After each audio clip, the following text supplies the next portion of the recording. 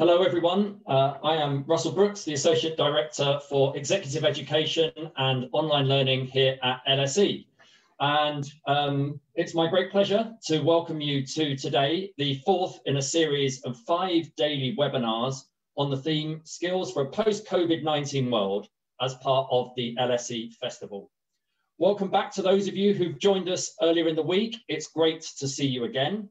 And hello to those of you joining us for the first time. It's great to have you with us. In each session, we are being guided by the LSE faculty who've been involved in developing our portfolio of online certificate courses, who are considering the professional skills that we all need to succeed in a post-COVID world. Each day, our speakers will discuss research trends in their field, as well as practical ways to upskill your professional capabilities to meet future challenges and opportunities. You'll also have your chance to pose questions to the speakers. As some of you who've been here all week will know, that as we wait for everyone to arrive, we're encouraging you to let us know in the chat where in the world you're joining us from. It's every day, it's been great to have, although these are advertised as lunchtime sessions, we've definitely had people having breakfast and supper. So it's great to have see where everyone is. So please do let us know in the chat. Today, it's my great pleasure to introduce Dr. Robert Falkner, Dr. Carsten Sørensen, Professor Leslie Willcocks, and Dr. Niamh Dunne, who will be talking to us on the topic of technological disruption. The fourth industrial revolution has transformed the way we work and live. Digital platforms have upended traditional business models and are disrupting ever more industries in a post-COVID world. Our speakers today will consider both the disruptive nature of technological change and the practical ways we can respond to it from a multidisciplinary perspective. All 4 are contributors to our brand new online certificate course, which Technological Disruption, Managing the Impact on Business, Society and Politics, which we're very exciting will be running for the first time next week. And you can find out more about that by visiting the website on the slide, onlinecourses.lse.ac.uk. So I'm going to now hand over to Dr. Robert Falkner, who will be guiding you through the event today.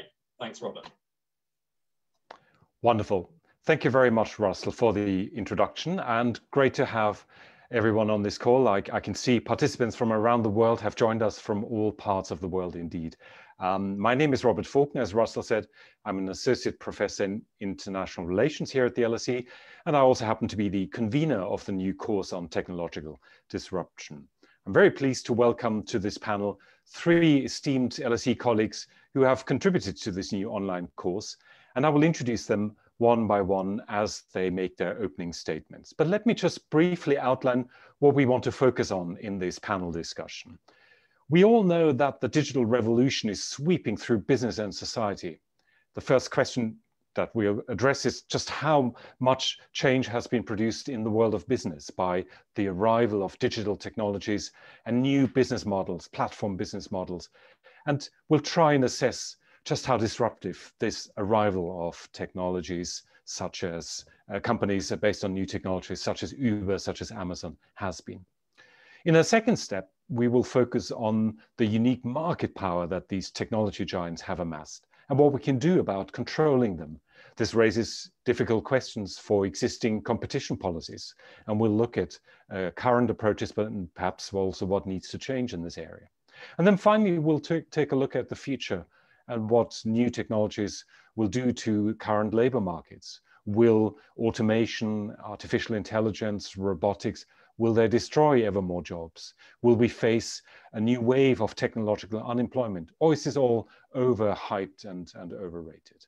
So we've got a fantastic program ahead of us, and I will now invite our 3 panelists who are experts in these areas to speak to these topics. Before I do so, I'd just like to remind the audience that we will, after the initial round of introductions, have a Q&A session. So if you would like to put a question to the panelists, which I will then try and read out as many of those as possible, then put them in the Q&A function at the bottom of your screen. Just give us your name, your affiliation with the LSE or not, where you're from, and put your question, and I will then try and get as many of your questions into the discussion. All right, so let me first introduce our first speaker, Carsten Sørensen, who's an Associate Professor of Information Systems and Innovation in the Department of Management here at LSE. He has long studied the business and consumer impact of digital technology innovations, particularly focusing on mobile infrastructures and platforms. And he has a truly deep knowledge of just how technology has disrupted the business world. Carsten, I'd like to put to you my initial question, which is all about that business impact.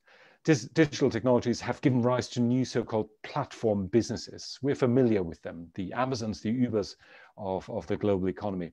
And these have truly disrupted a growing number of existing markets. Tell us, what's unique about these platform businesses and why have they had such a huge impact?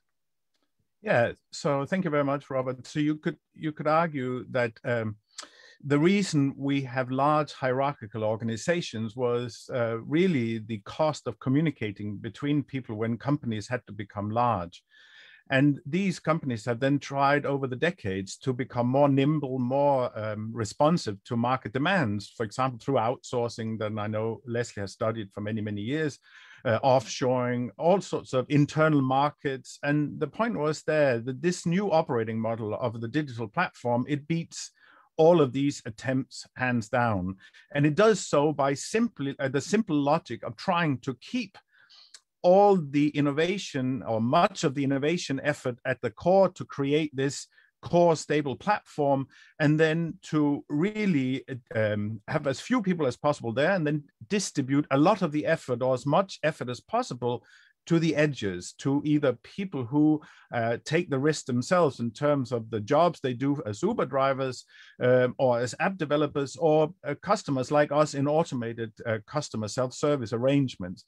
So really the idea of de-risking the whole arrangement by trying to let others take a lot of the risk is the key. And the way these platforms, of course, have amassed their power is to this scaling effect, that if you have more people sign up on your platform than other platforms, then it's more likely that even more people will sign up.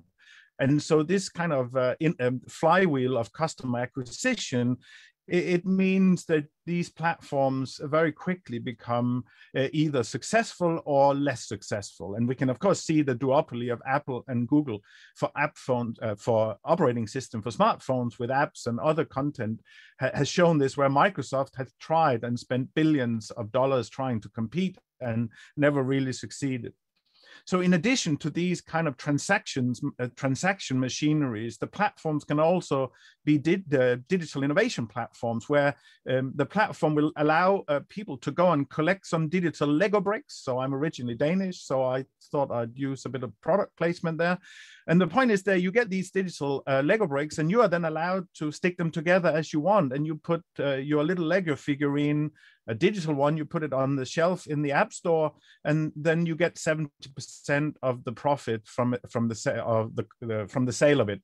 And the point is that this has allowed highly distributed innovation, where anybody who wants can participate, but it's coordinated at arm's length. So the central platform doesn't have to hire a huge amount of people to help coordinate it. Now, so if you look at what happened in this case in the music business, so in the music business, they thought the record was the music. And it turned out once you could download it from the internet because it'd been ripped from a CD, it was no longer the recording. The music was something else than the recording. So Steve Jobs from Apple and later others managed to make these agreements with the music industry that suddenly moved the power from established arrangements to these platform companies. And then even good old Steve Jobs made a mistake because he thought the music was the download. And now we all know, no, the music is mostly the streaming. So this kind of customer self-service, automated customer self-service, it means that we sort of, I read a book when I was beginning at university in the 1980s that says we cannot make a living from cutting our own hair. From cutting other people's hair. And we have learned how to do that with London being one of the world's largest hair salons, with management hair salons, management salons, law salons, all sorts of service work that really is just, we're just cutting each other's hair. But these digital platforms, it raises the question of how can we make a living from cutting our own hair, because increasingly stuff can be done via those platforms. So I'll hand that over to Leslie later on. And of course, what also has happened is that the speed of the internet as a way of finding the winners, because there's no real difference maybe between the best and the second best. And then people tend to somehow congregate in fewer of these. And some people have argued that this creates winner takes all markets. And while there's some discussion on whether this is true, that it is certainly the case that these platforms have increasing power that we need to understand, which will probably be the core of the next speaker. Thank you for your time. Wonderful, Carsten. Thank you for that introduction. And indeed, the point that you just raised, the winner-take-all market that has arisen in so many sectors, is critical to the question of what power these companies have amassed. And that is the topic that I would like our second speaker to address. Let me introduce Niamh Dunne, who is an associate professor in the law department here at the LSE. Niamh is a specialist in the area of competition law and also European Union law. And she's also gained direct experience with competition enforcement activities when she was working for the Competition Authority of Ireland and also as a consultant for the OECD. So Niamh, Carsten raised the question already of the growing power of platform businesses, digital companies, the tech giants. And they are clearly now among the world's largest and most profitable companies. Some are now so big that they threaten existing regulations around competition and antitrust. Can you tell us more about what the challenge is to existing competition policies that arises from this sector, and whether there's anything we can do about this? Yeah, so that's a great question. I don't think it's one that's amenable to any sort of clear single answer. Part of the problem is just a question of playing catch up here.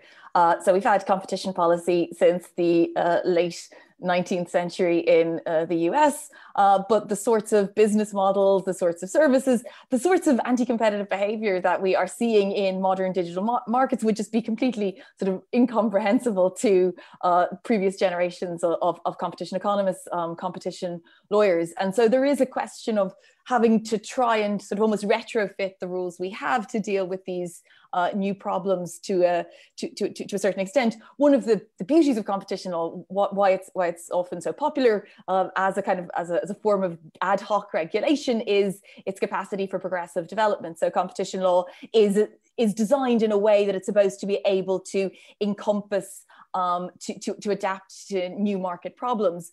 But that still takes a bit of time. And so it has taken rather longer in the US. We're only now seeing in the last few months, the US authorities starting to bring some cases. We've had a rather longer history of enforcement against big tech in Europe. The European Commission has, at least the last 5 years, been quite aggressively taking cases against some of the big tech giants. But we still have questions of how well these established principles actually fit these new markets and new models. So to give you an example, probably the clearest rule in competition law is the rule against hardcore price fixing between competitors. Obviously prohibited, and you can go to prison. Human individuals can go to prison if they engage in price fixing. What happens if that price fixing takes place through price setting algorithms? So there's no human involvement. It's just autonomous learning algorithms. Should that be prohibited? Should we hold the firms responsible? Should we be sending business managers, algorithm developers to prison if this results? Another example more related to the dominance question would be, for example, the ongoing investigation that the European Commission is taking into Amazon's marketplace. So Amazon operates the marketplace where third-party sellers can meet customers and sell over the internet. What Amazon is accused of doing is taking advantage of its market position in that marketplace sector. All of the information it gets from so facilitating those sales between third-party retailers and customers, and essentially going into business against its own retailer customers by copying their inventions, by copying their best-selling products and selling them at a lower price. It is well recognized that supermarkets do this all the time when they preference their own brand products, and we don't have a problem with it from a competition policy perspective. But is there something unique, or is there something very specific about the market power of Amazon, or perhaps its information collecting advantages, the data advantages it has in the digital sphere, that means that actually we should make this illegal? We should impose a duty of non-discrimination on Amazon as a result. So we have, I suppose, the law is sort of playing catch up, but it does have to adapt to very different market circumstances, and the sorts of features that Carsten described. So the fact that we often have very strong economic power, but a lot of these markets are not clear monopolies. They are, for example, duopolies. So in advertising, you've got Google and Facebook. In OSs, you've got Google and Apple. And so it's not always clear that if we kind of look at the kind of conventional understanding of what is a monopolist, that we actually have monopolies. And this is this problem of, we no longer really have markets. We've got these ecosystems where all the boundaries get a bit blurred between products, between providers. A second reason I think that competition law is falling behind a little bit here is that competition law has, over the past few decades, become a very technical discipline. It's really become quite a conservative discipline, and there's in particular a real fear of over-enforcement and sort of chilling competition, which is the phrase that is used. And that's a really big issue, particularly in the digital sphere, because of course innovation is such a massive factor. And so particularly in the US, there has, for the past couple of decades, been this great reluctance to intervene in markets, because the assumption is, well, these are fast-moving markets. We don't want to deter these businesses from innovating in a way that's going to be pro-consumer. We don't know how the market's going to evolve. It's evolving so quickly. We can't second guess it. Best just leave it to the market, and the market will eventually fix itself. I think that's no longer being seen as kind of an acceptable answer. But we still have this problem of, how do we account for innovation? How do we facilitate innovation while still controlling the market power of the innovators? And in many jurisdictions, the answer seems to be, we're going to actually have to change competition law. So in Europe, for instance, they're planning to bring in a new competition tool, as well as essentially a code of conduct for big, what are called gatekeeper platforms, which have this sort of strategic market position. It's sort of inspired by competition law, but it's not quite competition law. It's adjacent to, because there's an acknowledgement that maybe we need to sort of change some of the theories, the approaches that we have. A third problem, and this is maybe less a question of law and much more a question of policy, is just lobbying. There is so much lobbying all the time, everywhere. So many people make millions of euro, of dollars in Brussels and Washington, lobbying for and against tech regulation. This is something which extends today, I am afraid to say, to the disciplines of competition law and competition economics. So much research today is funded by the big tech companies, or by what you put in the footnote, parties adverse to Google, or parties adverse to Amazon. And it's something that's always happened in economics. It isn't something that's happened in law so much. So this isn't unique for us. It means we've got these really polarized debates where either you're saying big tech is evil, we need to break it up, we need to destroy it, everybody should go back to blackboards and abacuses, or big tech is brilliant, leave it alone, you don't understand, it's all about chumpter and dynamic competition. And there's not very much sort of nuanced in the middle. And I should say, I'm a little bit skeptical of any funding, even the funding that seems to be pushing for the kind of greater regulation, because one of the most prominent sort of a very brilliant sort of individual who is pushing for greater sort of tech regulation. Let's take down Google, let's take down Facebook in Europe, is an economist who's one of their major clients that works for their that they work for in their consultancy, is News Corp. So it's Rupert Murdoch. And so you have, who's on the side of the angels? Is it Google? Is it Fox News? I don't know. There doesn't seem to be any good answers there, really. And so it all gets a bit murky. Final point, and I think this actually, it picks up on some of the things that Carsten has mentioned, but also I think very much will go to what Leslie will talk about, is the fact that a lot of the problems that are being, I suppose, put on the doorstep of competition law don't always look like they're really competition problems. The thing about competition laws, it's there in the background all the time. It's the residual regulator. If everything else fails, if you can't persuade Congress or the European Parliament to bring in some direct regulation, well, you've always got antitrust, and you can kind of go and use it to kind of tweak the market. A lot of the issues that are being discussed are things like, Facebook not complying with data privacy requirements, or Amazon or Uber exploiting their vulnerable workers. And we should use competition law because these are big problems and these are dominant firms. We should use competition law to fix the problem. There is a little bit of a difficulty there. There's a disjoint between the problem and I suppose the solution competition law gives you. Competition law is great at creating an open, competitive, contestable market. It's not necessarily so good at forcing Facebook to comply with the GDPR, or Amazon to give sick pay or maternity pay to its warehouse workers, or whatever it might be. And so there is this question of how far we should be pushing competition law. And if it's the only regulatory tool available to us, is that a good justification for using it to achieve something that looks, but it's not really a kind of a competition law issue at the end of the day.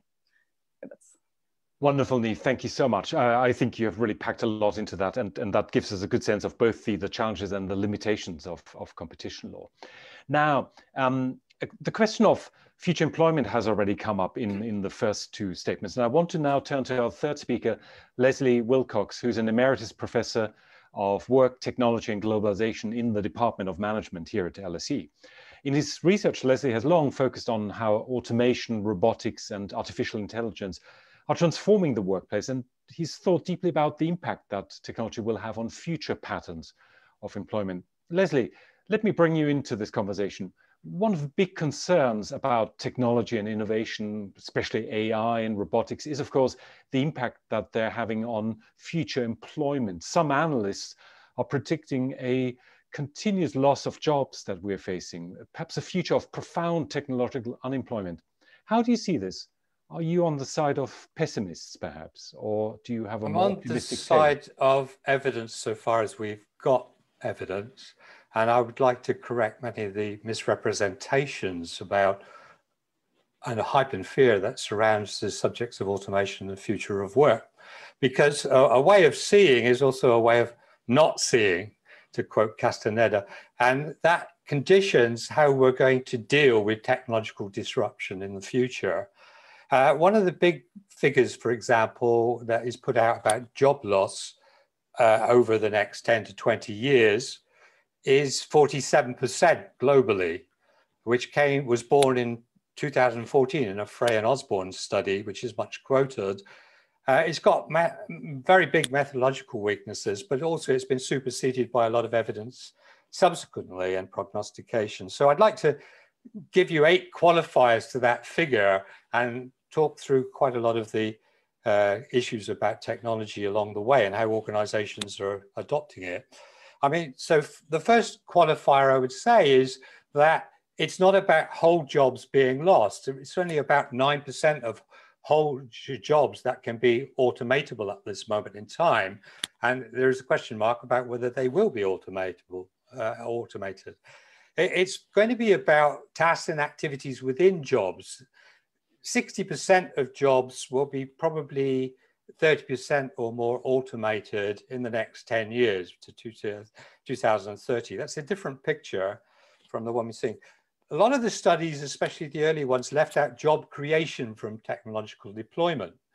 The newer studies, and we've looked at 700 organizations, by the way, in our own research, and we're finding that actually the net job loss from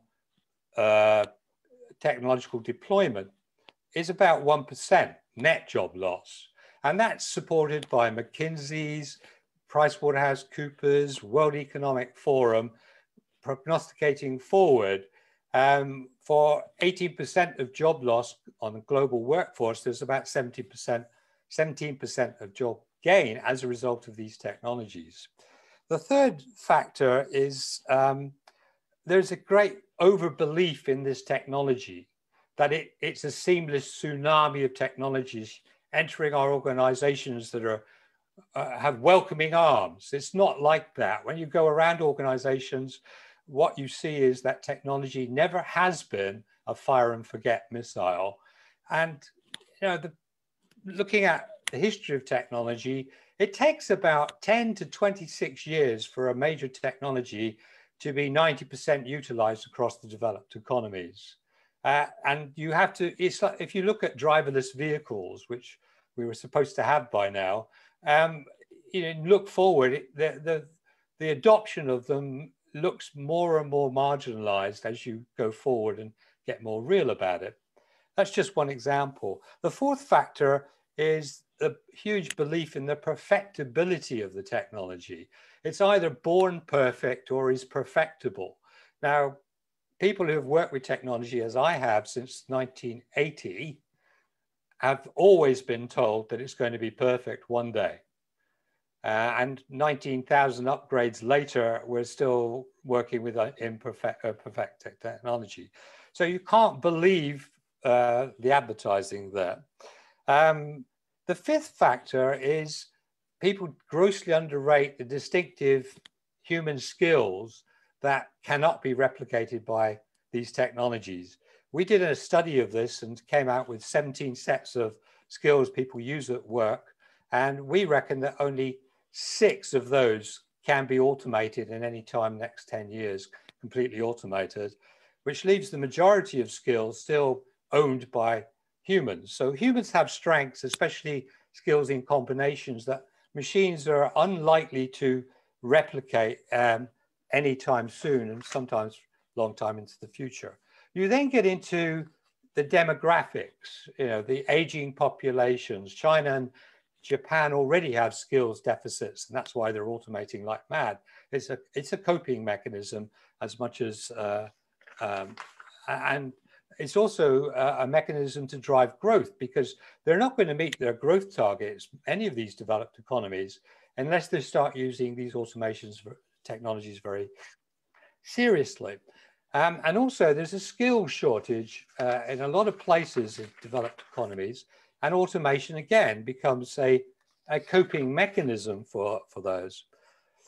I think another factor, I think the only original thing I have to say, although it's quite a good synthesis, I think, of where the work is, but the original thing is people are always assume that the amount of work to be done remains stable.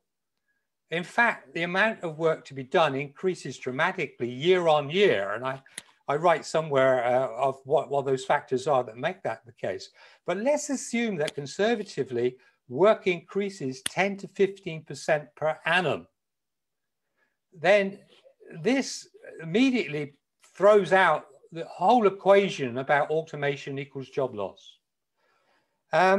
So what we're going to see is not net job loss. That's not going to be the serious issue.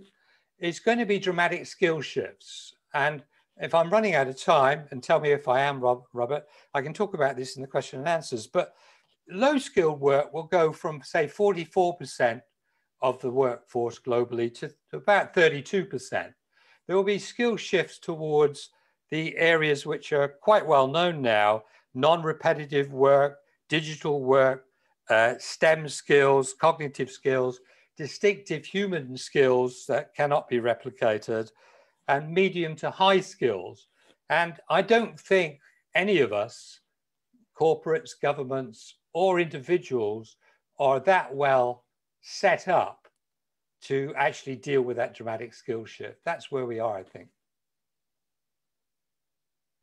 Wonderful, thank you. That is very encouraging indeed. Good. Thank you, panelists, for sticking to the time. That means we have just under half an hour left for the Q&A session, and I've already seen lots and lots of questions coming in. I'm going to not put my personal questions that I had prepared to the panelists, because I want to engage as many people in the audience as possible.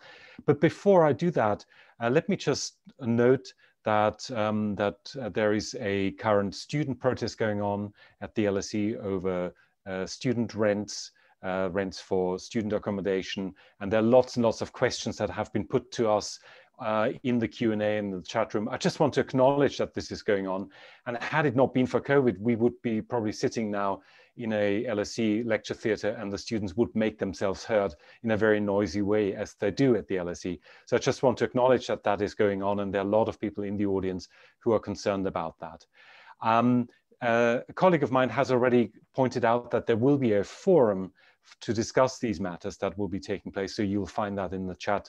However, this event is not designed to address the topic, so I'm going to move on and take the questions that will be relevant to the topic of our discussion. So there's lots and lots coming in, and if you have other questions, please put them in the Q&A function. Let me start with a question that Bill Smith has put, and others have also commented on that. And Bill refers to a recent editorial in The Economist magazine, in which The Economist argues that if we look at the global technology sector, competition has actually increased. And the implied argument is that we shouldn't worry about technology companies and their power in the market, because as companies mature, there will be more increased competition. Let me start with Carsten and Niamh on this. How do you assess the global trend in technology markets overall in terms of market concentration and power? Carsten, do you want to kick off, and then I'll turn to Niamh? Yeah.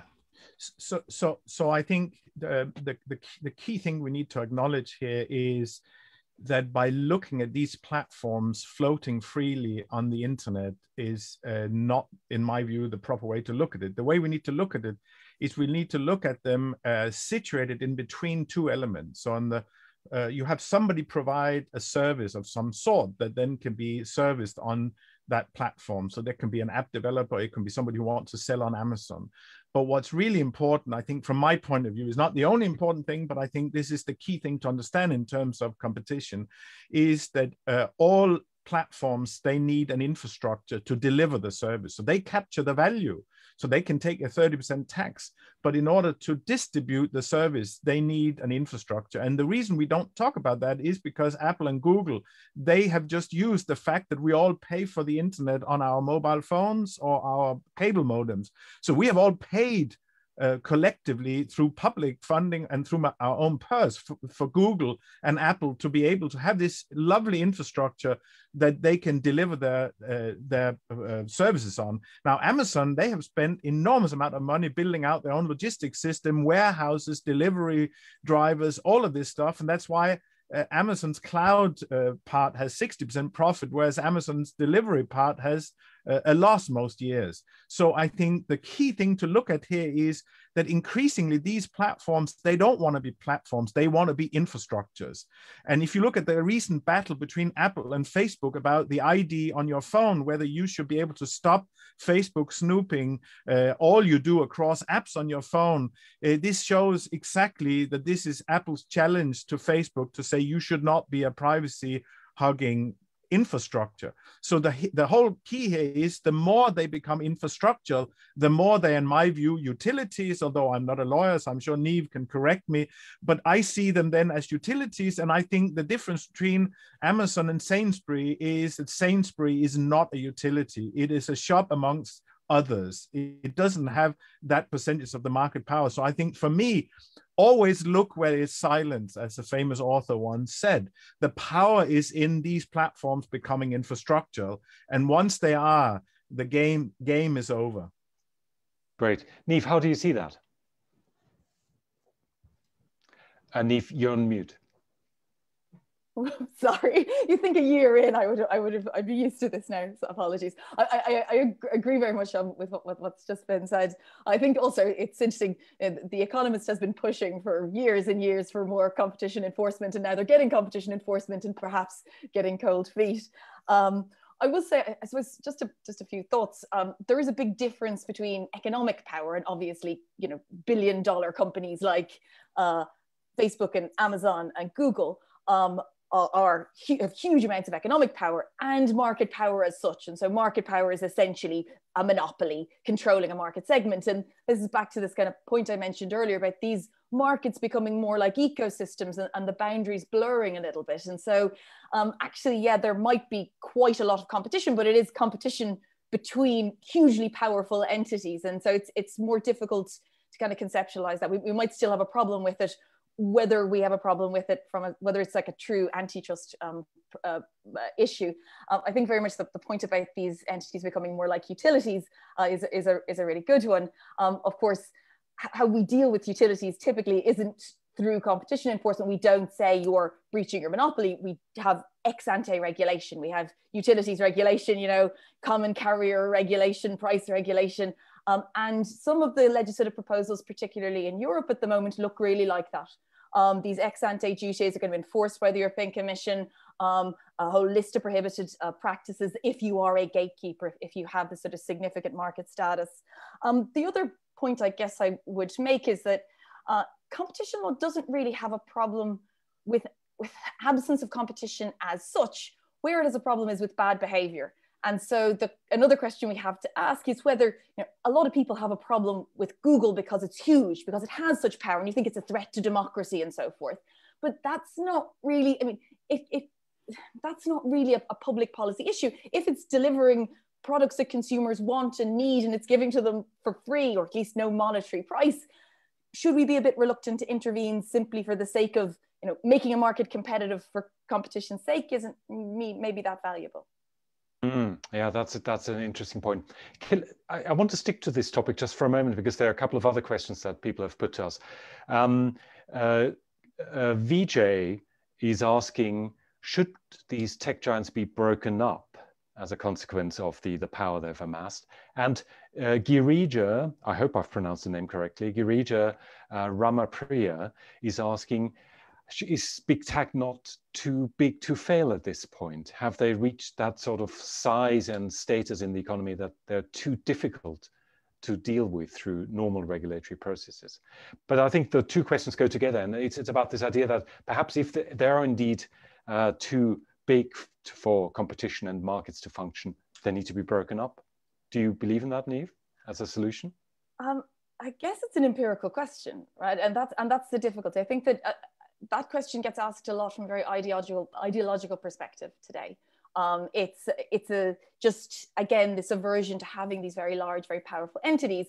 And quite a few of these very powerful entities have problems associated with them that could certainly deal with, you know, have better regulation. So Uber exploiting its drivers, or Facebook not respecting data protection norms, or not dealing with hate speech, or not dealing with fake news, or whatever it may be. And these are certainly really big problems, I think. I don't know that they necessarily mandate or would be solved by breaking these entities up. And so you need to have a plausible reason why it would be a good thing to do this. There is also one of my real heroes in competition law, a guy called Herbert Hovenkamp, has always been a very progressive scholar in competition law, but he really pushes back against this new Brandeisian let's break everything up movement, because he says, look, if you break up these companies, you're going to make them inefficient. If you force them to charge for products they previously provided for free, well, then you're going to hit the most vulnerable most immediately and most acutely, because the people who have the least are going to suffer the most from having to, you know, pay more or getting a less good deal. And so I think there is a real, I don't think it should be ideology that's deciding this. I think it should be science, but whether science can actually give us a clear answer is more difficult. Yes, indeed. Thank you. Let me turn to Leslie, and there's some, Carsten, you want to come back? Just very shortly, I mean, again, to take an argument that's been fought in The Economist, the digital technologies are not like other kinds of technologies, and therefore these digital platforms are not like other kinds of physical arrangements. So you could say, hypothetically, you broke up Google like you broke up AT&T into the mini bells many years ago, and whichever part of them got the DeepMind offices just north of us, if we had been at LSE in King's Cross, they might have such an edge because they will be able to be more effective in competing, out-competing the others. So the point is there, we have no idea what the consequences are, and we could end up in exactly the same situation 5 years down the line as we are now. So I completely agree. I don't think breaking up necessarily solves anything because of the nature of the technology. Can I add one thing, which is we're forgetting geographies. Different geographies will regulate this and respond to this in different ways. USA is going to be different from Europe in the way that they approach this problem, and probably different again from the UK. And China is going to have a completely different view as to what to do about big tech giants, including their own. Indeed, indeed. Talking of different geographies, there are a couple of questions that have asked specifically about the future of work that we're going to face. And let me turn to Leslie, therefore, with a couple of questions. One question is about how these job losses that are coming down the way, even if we are able to create new jobs, how they will play out differently in different locations.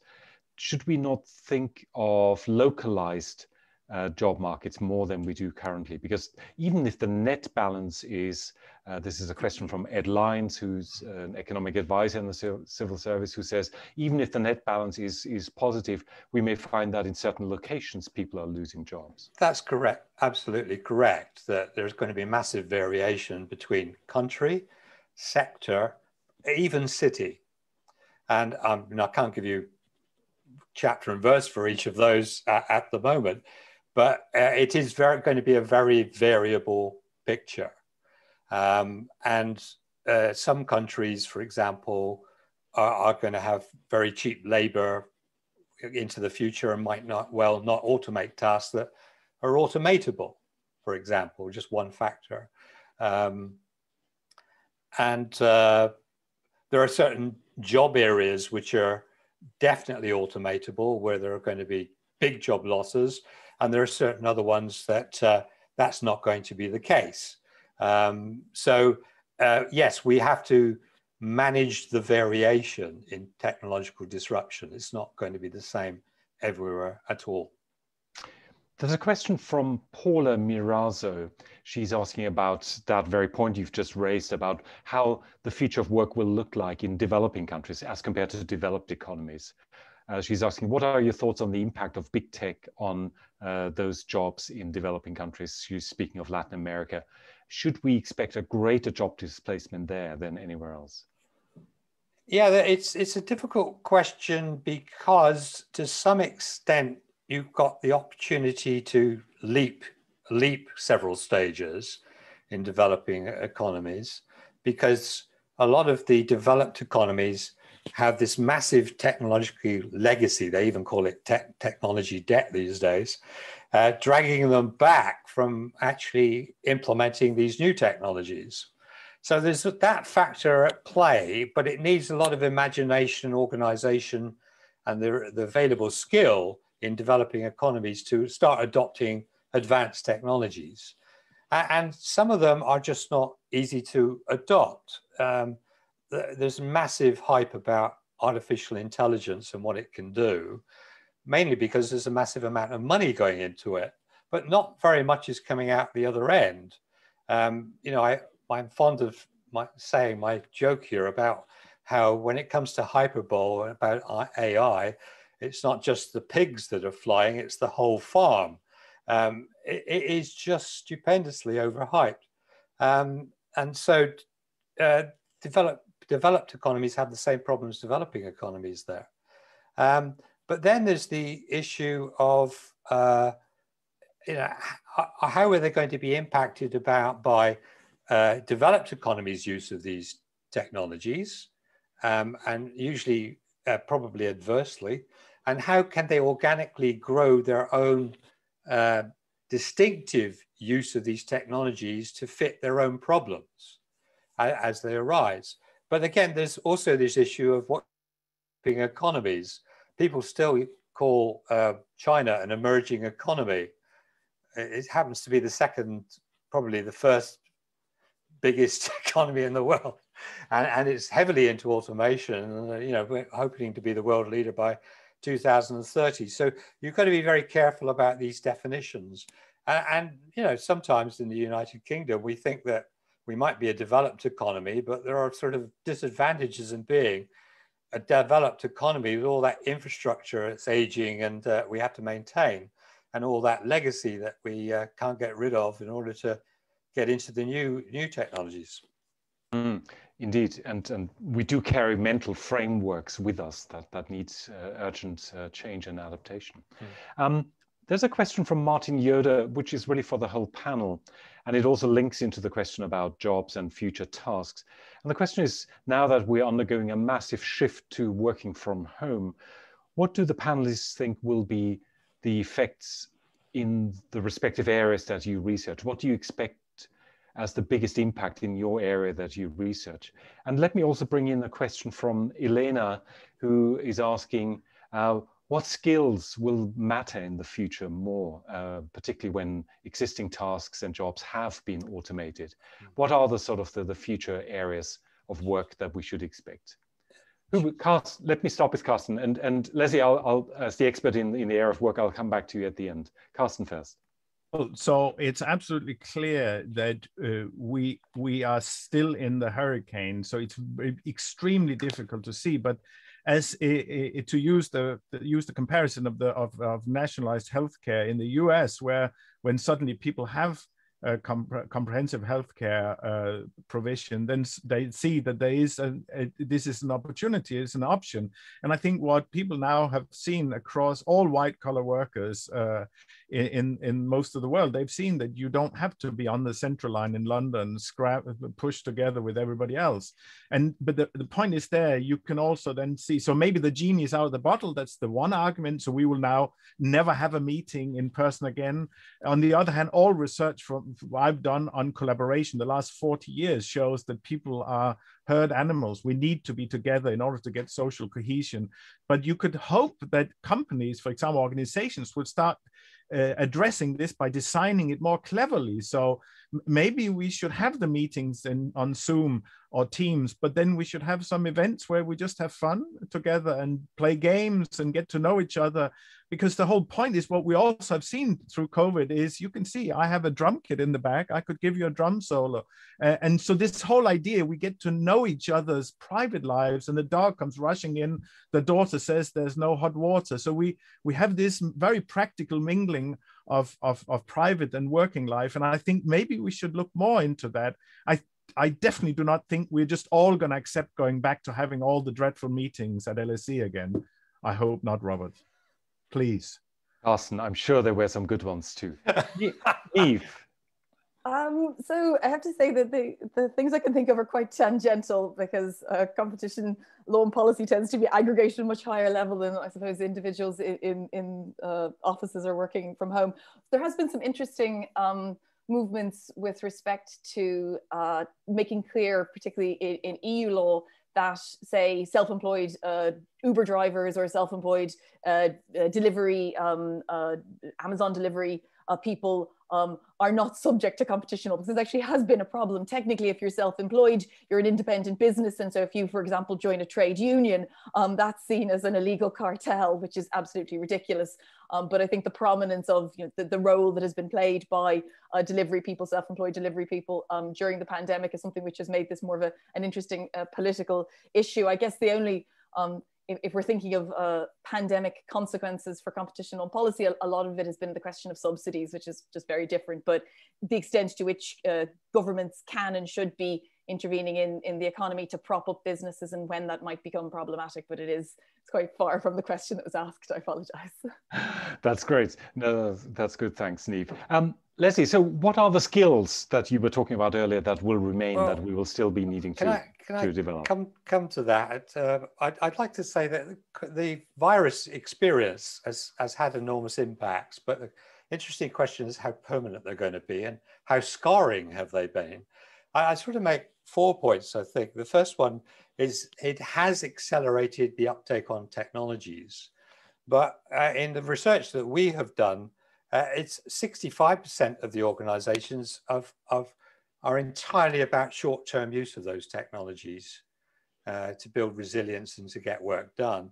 Very few organizations have taken a long-term view as to how to employ those digital technologies. We reckon about 20%.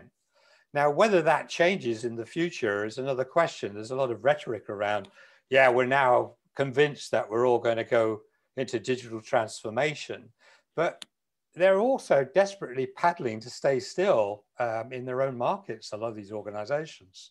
So I think you're going to see 15 to 20% of organizations have escape velocity and become real winners in their sectors, and the rest are going to be behind, frantically trying to catch up. The second one is the Carsten's point about remote working.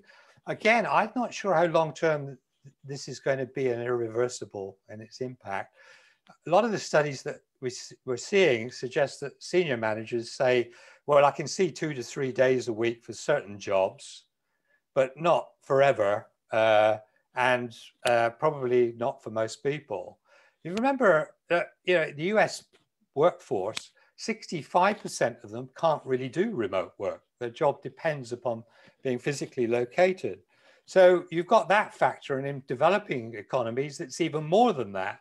So there's that factor. The third point I'd make is that I think what we're moving to is an even more enhanced version, enhanced by the digital undertow of it, the digital infrastructure, is a core periphery model, where increasingly the kind of work, the core is going to be lesser and lesser people, but you're going to get functional and numerical flexibility a little there. And then you're going to go to the peripheral labor markets, and they're going to be more and more disadvantaged the further you get out in that labor market, until you have to bringing people into the market who are ostensibly self-employed, but might well be, as we've seen, Uber workers or farm pickers or something like that. So we wait to see how that plays out, but I'm pretty sure there's going to be a core periphery model, and there's going to be a central core, a secondary group, and a third group, and on increasingly disadvantaged terms, and probably more surveyed than ever before. I think the fourth point I'd make, the last point, is that I think the coronavirus year is going to have dual impacts. I think one positive impact is that it's been a very good learning experience about how we have to support labor markets, which might shift governments to be much more active about what they do with labor markets and skill shifts. But it also, unfortunately, might have undermined our ability to do that. You know, where's the cash going to come from? It's something we were asking yesterday in the UK budget. So there are serious skill shifts, but let me say, if we can't make those skill shifts, that might well delay the adoption of those technologies. So it's not a monocausal event here. The technologies are here. We need to get the skills. Having the skills determines whether we can adopt the technologies or not. Very interesting. I have a last question to you all, and then I'm going to add a very last question at the end. I'm going to give you the very last question now, because Katarina has asked the panelists, what recent innovation has impressed you most? I'm going to give you some time to think about that. Please nominate just the one innovation in recent years that has impressed you the most. But before we get to that, panelists, there are two interesting questions. One has been asked by Aki with reference to Australia's recent efforts to force Facebook to pay for the news that they distribute on their webpage. And there's another question from Samzarin, who's asking, with technology operating in a global context, do we not need to move all these regulations that you've been talking about to the global level and harmonize these standards? And the Australia case raises, we have very little time left. So if you could address very briefly the global regulation question first, just one sentence, and then I'll come back to the last one. Leslie, quick answer. Well, my big issue is the fact that risk is now systemic, as has been said by better people than me, and you can only deal with the problems that we are being generating in a systemic, interconnected way. So yes, I do believe that intercontinental regulation is the way we have to go, but we all recognize it's hugely challenging. We probably need several big crises to get people to start cooperating at that level. Indeed, indeed. Niamh, do you want to come in on that? Yeah, I think there is a growing global consensus that these issues need to be addressed. And so you are seeing, it is not, Europe used to be the leader here, but you were seeing efforts in the US, as I mentioned, in the last couple of months. Australia is a big leader here. And Australia is an interesting example. I'm a little bit skeptical about the Facebook news thing, because I think a lot of that is, again, Murdoch. And that's why, people want to be paid for their content. He must be paid for his content. But there is a really interesting example with the Google Fitbit merger, which privacy experts thought was absolutely horrendous. The European Commission past it. And Australia has said, actually, we're not convinced that the remedies that you are offering are satisfactory, and we're still waiting to hear what they say. But it's a relatively small country globally might actually make very large changes to this deal involving one of the largest countries on earth. So small countries can make a difference. And so the hope is that policies such as these will then be diffused around the world. We learn from good experiences, best practices, even if global harmonization may not be on the agenda. Carsten, do you have anything to add? Yeah, I just want to say when EU elects Juncker to lead them and tries desperately to have an internal digital market, and if there's still regulatory divergence, so companies, they go to Amsterdam, Dublin, or Luxembourg, I think we should dampen our hopes for global regulatory alignment on these issues, especially because, as one of the comments in the chat said, like most of these platforms are from the US. We only have Spotify and maybe a bit of SAP. So it's easy for us to tax Amazon, but are the Americans going to allow that? So I wouldn't put my hopes too high on that. Indeed, indeed. Good. So now to the very last question. You have a chance to nominate your most impressive innovation in the recent years. I'm going to go in the order in which the panel started. So Carsten, can I start with you?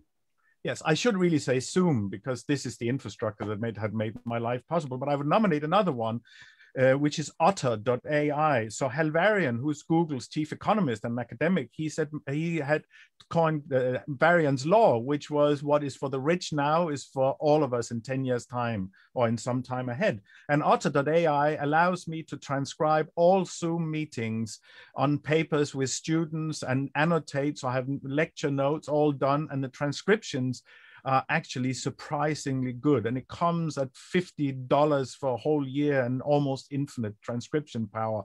I have paid Linda up from north of England £5,000 in a project to transcribe for me. So I made her unemployed. But at £1 a minute, I can't afford to have all my meetings transcribed. So that would be my nomination, Otter.ai. Fascinating. I didn't know about that. I will have to look it up. Niamh. Oh, I feel like such a Luddite. I can't think of anything. I feel like at the moment with so much technology, the technology is more oppressive than liberating. But let me, so maybe can I give that non-answer if that's okay? That's okay entirely.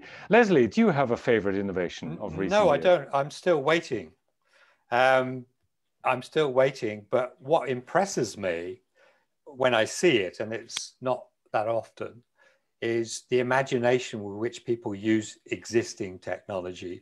This is one of the greatest underrated truths about humankind, that very often we have the technology already. We don't need to get wee whiz about the new technology. We just lack the imagination to utilize it in powerful ways. I once was asked, what did I do with my computer?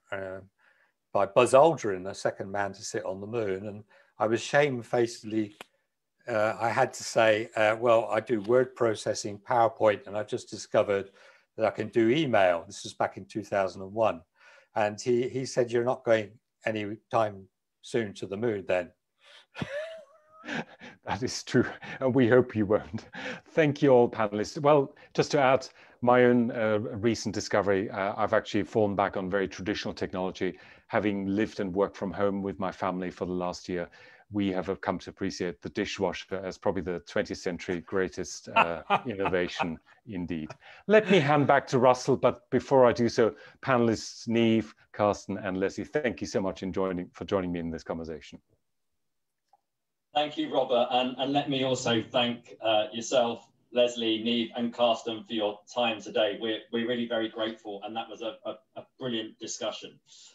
Thank you all to all of you as well for joining us today. We hope that you've also enjoyed it and found it insightful, and it's giving you an insight into what LSE Extended Education can offer you.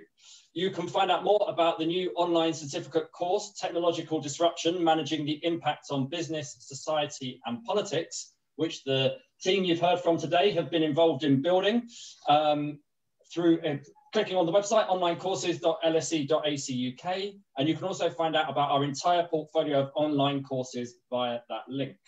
If you have enjoyed this session and want to watch it again, or if you want to pass it on to any of your friends, then it will be available on YouTube and on the LSE Festival Hub from later today, where you can also find our other sessions: decision making on Monday, presence and influence on Tuesday, and leadership and change from yesterday. Our next and final event in the series will take place tomorrow at the same time, where we will be looking at how to use data for decision making. You can register to join the event on the LSE Festival page now, and we very much hope to see you then. Thank you very much again for joining us today, and goodbye for now.